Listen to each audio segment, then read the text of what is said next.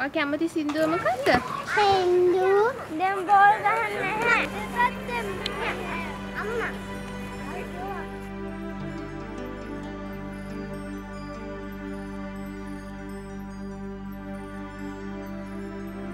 It is estimated that 10 to 20% of all children in Sri Lanka have some form of disability, which are often not even detected. Sri Lanka has a large and growing number of children with disabilities, covering a wide spectrum, ranging from hearing, sight and physical impairments to the less visible disorders such as autism and learning disabilities.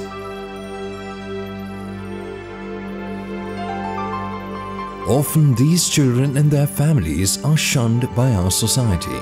Myths and negative stereotyping at times result in these children being denied the proper help and support they need.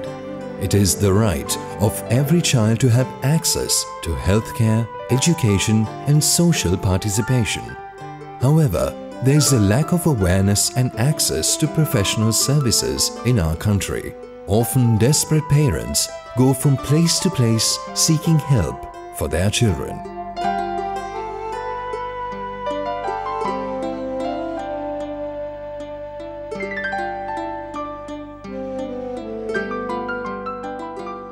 This is something that we have been researching for nearly 2 years, an area that has been forgotten and neglected by our society. For the past 15 years, I had the opportunity of working with the Hemas Piyawara preschools across the country and met thousands of children with disabilities and of course their parents. I must say they suffer in silence, and these parents need their children to be inclusive in our communities and to be contributing members of our society. We started with this simple desire to improve the services that we provide for children with disabilities.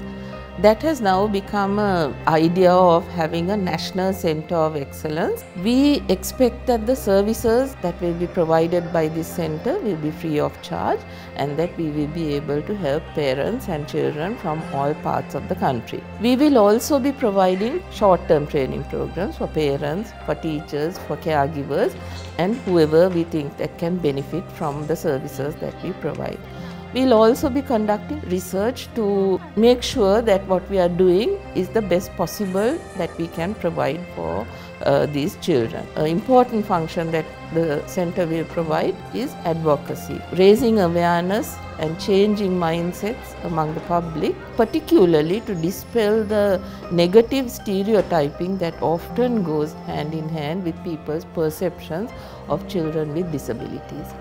If these conditions are detected very early and necessary intervention is brought in on time, it is possible to make a big difference to the lives of these children and their families. At the University of Kailaniya Faculty of Medicine, we have a small center which provides services under one roof for these children. We work as a team, united to make the best for these children and their families. Most of the children getting services from this center at present are included into mainstream schools, and we are very confident if we can provide services in a better facility for a better number, that we can ensure these children will become very productive adults serving the nation.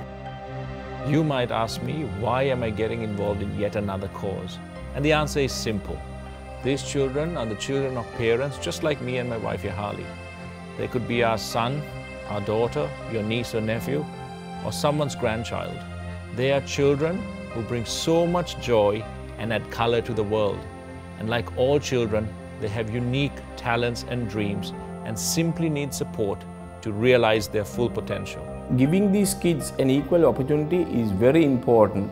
It has been told that early detection could help these kids overcome the problems, and also the center would cater to a lot of different needs to keep their mind in the right track, and also to show that they are not all by themselves, there are others who are there to support them. It's our responsibility as responsible citizens of our country to come forward to support this worthy cause, and I request everyone to come and support the IIT Foundation. That is exactly what we hope to do with the IIT Center of Excellence. It is not about an empty shell of a building. It is not about bricks or mortar. It is about giving our children the strength and support to believe in themselves and to achieve their dreams.